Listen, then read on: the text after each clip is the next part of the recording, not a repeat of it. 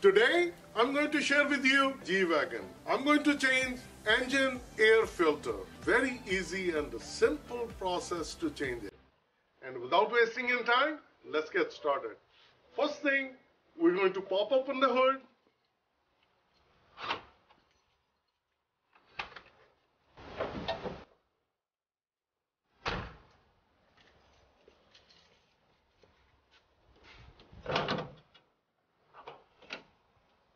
The engine air filters are located one here.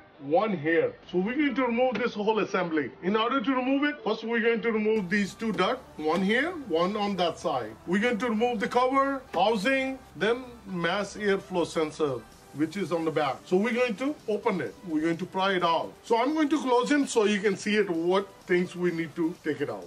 First of all, we're going to open. We're going to pull off. Then you slide it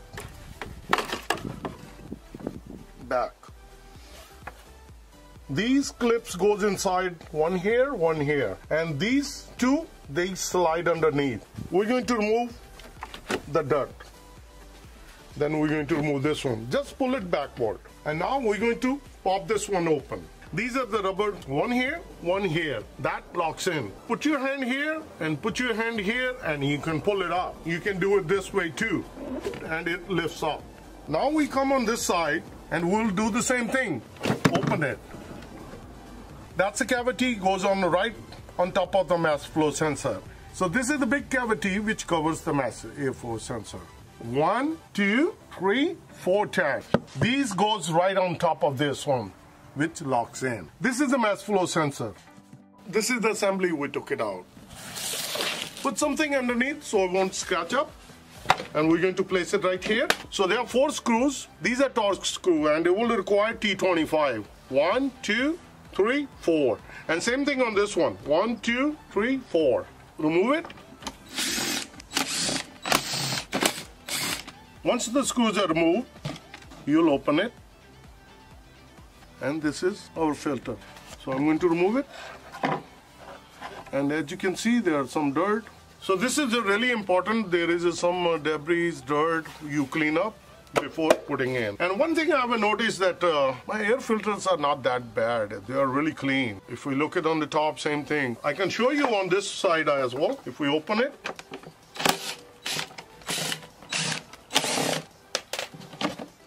And this one is brand new also. It's very clean.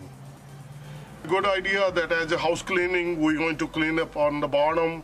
So make sure there is no dirt. So I'm going to put back these filters again. So this is my new filter. So I'm not going to change it to the new filter since we've seen they are pretty in addition say. And I'm going to put back again. So we're going to put the screws back again and we're going to clean it. As you've seen, the filters were clean, so I put it back the same one. Only thing I did, there was a little dirt, I cleaned it, and then I cleaned this whole area. When you put it in, make sure they are seated inside the cavity. And you just need to press it, making sure that it's seated perfectly. So once we're going to put it on, it's going to sit right in there, just like that. Make sure that it's seated perfectly. Then we're going to tighten the screws. Don't over tight. First make sure that they are nicely tight. You check it out, it's seated perfectly, and then you tighten it fully. And the same thing, I'm going to do it on this side, same way, making sure everything is okay, and we're going to put the screws back in.